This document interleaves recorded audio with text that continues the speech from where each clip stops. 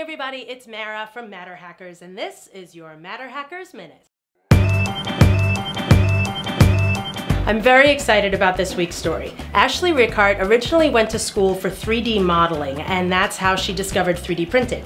Now she's a school teacher in Southern California, and she is determined to bring 3D printing into every subject. Ashley has worked with her students to 3D model and print things like solar-powered LED boxes, functional speakers, even recreations of Roman baths for Latin class. The most impressive use, in my opinion, was using 3D printing to create masks and props for her school's production of The Lion King.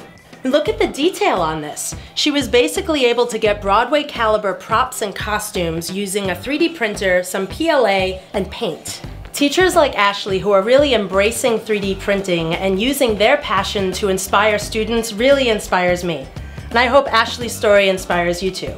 I'm Mara, and this has been your MatterHackers Minute. Rawr! Thank you for watching. If you liked that, subscribe to our channel to keep up to date with all the latest videos.